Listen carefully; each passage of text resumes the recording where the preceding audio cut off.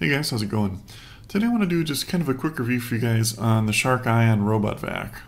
I hadn't seen all that many reviews on this, so I thought I'd just kind of give you guys my 2 cents from my experience and let you know what I thought about it. I should mention too that I actually found a pretty good deal on it, and I'll put a link in the description below so you guys can check that deal out. So when this first came out, it was a pretty expensive robot vac that they've recently dropped the price on. Not because it's not any good, but I think they just have to compete as all these robot vacuums are getting cheaper and cheaper. There's just so much competition right now for them, and they just did recently drop the price to be more competitive.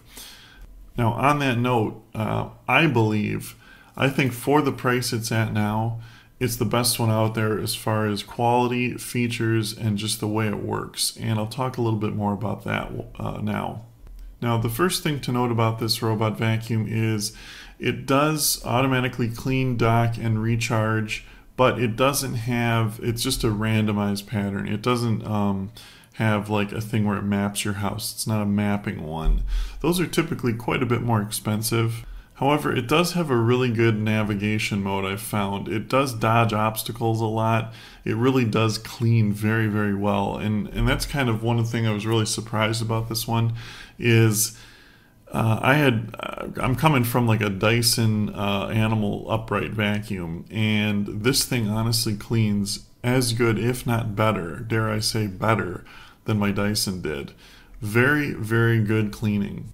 I vacuumed an area, a whole room actually, with my Dyson, and then I let this thing run in it for about an hour, and it picked up more stuff, and the carpet to me looked like it was more fluffed, and I have pretty short carpeting too, and it fluffed it up more than my Dyson did even, which I was really shocked because I thought there's no way that this thing's going to work better or be more powerful than my Dyson was, but honestly, in my opinion, it is.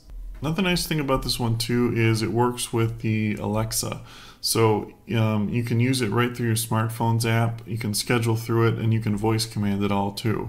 So if you have the Amazon ecosystem in your house, you'll probably really like the Shark. Now you don't need it to operate it at all. It has its own app, you don't have to worry about any of that at all. But it is a nice feature to have.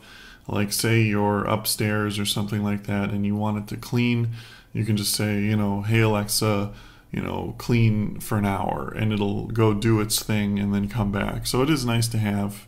It's also really low profile too, which is good because it can go underneath your sofas and underneath your beds, which is, if you've never had a robot vacuum before, it's really, really nice to have it be able to go under your sofas and beds. Not because like it's so important to have that area clean, but it is, but not what you're thinking. The reason is because it really eliminates the amount of dust in your house. A lot of dust collects underneath your beds and sofas. So every time you sit on it, it fires dust into the room, and it just makes everything dusty. I've noticed like I don't have to dust near as often now after I've had this thing, because it cleans all the dust and stuff underneath your beds and sofas. But yeah, anyway, I think this thing works really good. It doesn't ever get stuck. It has a really good cleaning algorithm in it.